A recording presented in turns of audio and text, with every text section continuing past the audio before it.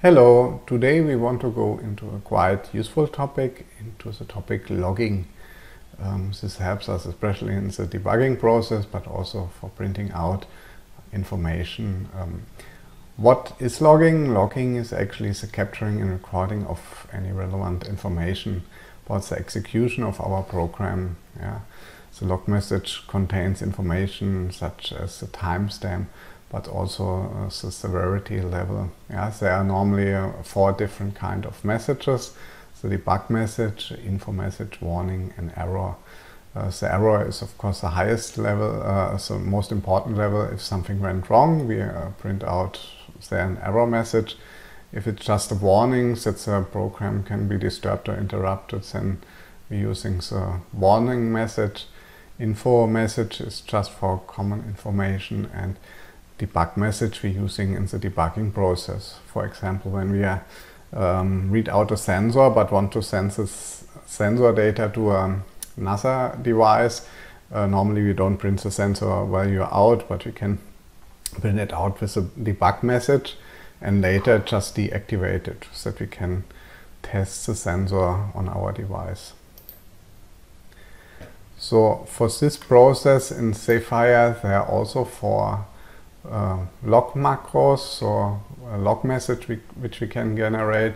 So log level 1 here is for the error message, log level 2 is for warnings, and log level 3 for the information, and log level 4 for debugging messages. So how we activate in Sapphire logging? It's actually quite easy. First we have to set in the project conf file config log to yes, the parameter.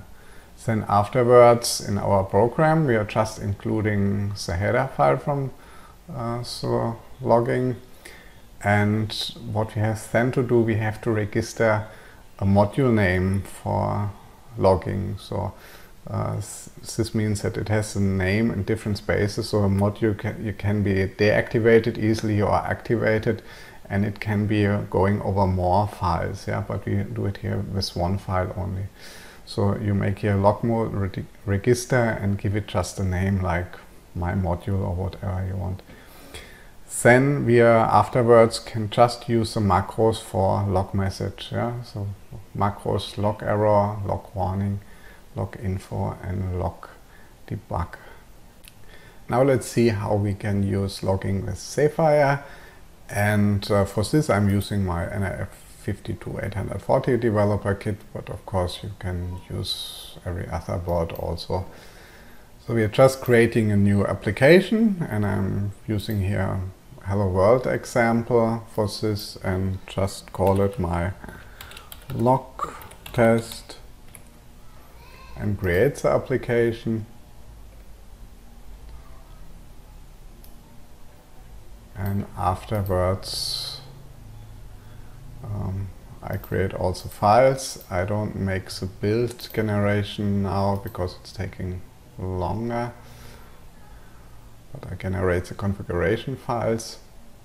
And when we're seeing here, we just have a print k command here. This was the usual way when we want to print out something or want to debug something, just using print k.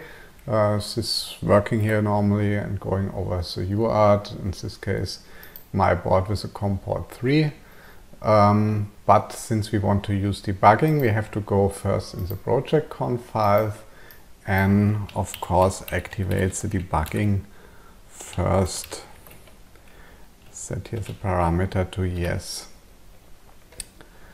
Another thing what I want to directly add is that I can print out float, because I want to print out also float variables in my source code. And afterwards I'm just making a few commands here with log messages. So I place it here. You see here I have a counter variable. I let here inside the print hello world example with the print k, and then I'm making 4 different kinds of log messages. log errors. This is when there is an error occurs, so I print here out the error code 2, integer value. Then here just a warning message, and here info message. There I'm using the counter. I just count the counter always 1 up. And here, for example, in the debugging message, I print out the sensor value using here the floats. This is why I activate before here in the project files the float support for the print out. And then I'm making a sleep. Of course, I have also to set the sleep interval. So, and the next thing, of course, I have to make here the include of the header file from the logging and to register my module. So I let this away here first without the second parameter. It's working with 2 parameters, but also with 1. Here I'm just giving the name of the module to my module. Yeah. Then I'm compiling it. Will be like a pristine build because of the first time, because we set a few project parameter, and then it's taking a little bit longer, the compiling process. And when this is finished, then I flash the file to my developer board.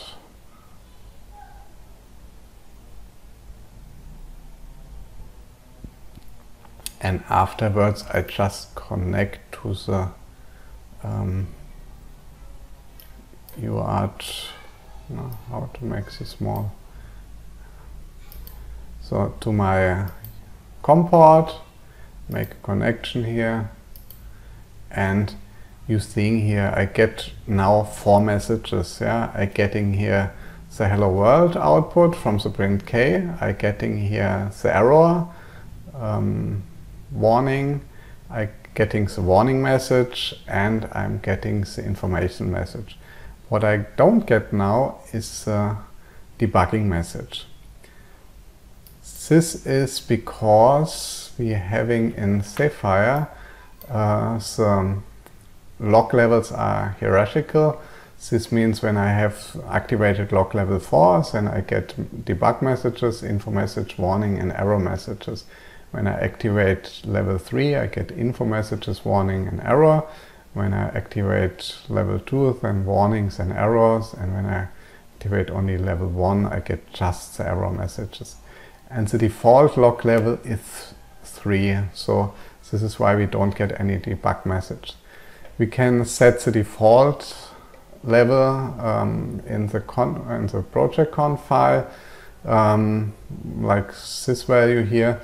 But then you have always to make a pristine build after it when you want to change it, and it's of course valid for the whole application, also for other modules. But we can also set it with log module register with the second parameter, the log level, and this is what I will do now. So I just make here the macro log level debug. And then I just build it again and flash it to my board. And afterwards, you're seeing here, I get different kind of messages. Now I get also the debug message here. To be able to setting the log level can be quite useful. Here we're having now altogether 5 outputs, the print K and the 4 log messages. And when we just want to check for errors at the moment, and to reduce the messages, then we just setting the log level to error, for example, and flash it on the board. And now we're getting just the print K message and the error log message here. You're seeing here timestamp, error, and my module and the error code. And another advantage is that we can control where we want to have the outputs, the stream. There are different parameters. The backend you can choose. Default, I think they're all, the most are activated, like the RTT and the UART. RTT is from the debugger, the trailing debugger here. On the board, it's a real-time transfer, I think short for RTT is short for real-time transfer. And when we're seeing here, I close the COM port and I go into the RTT, then I get the output message also here, yeah. And it doesn't use the UART. But I can of course also deactivate all, yeah. For example, when I go now here, config log backend RTT to no, then I deactivate the output here. So it will be then a pristine build again, so it takes a little bit.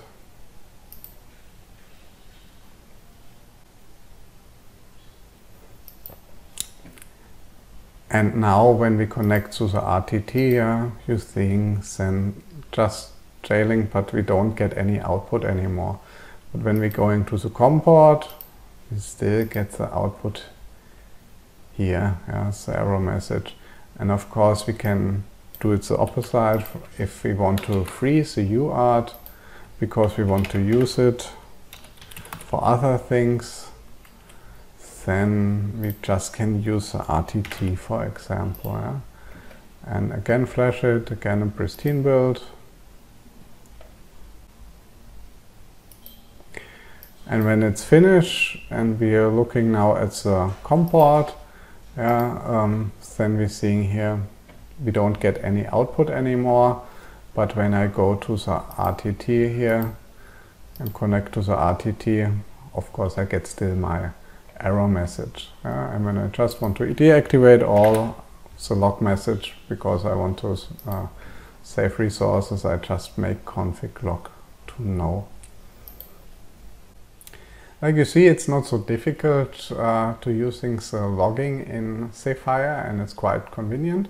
We have 4 different message types, and we can easily deactivate the less important messages or even deactivate all the messages.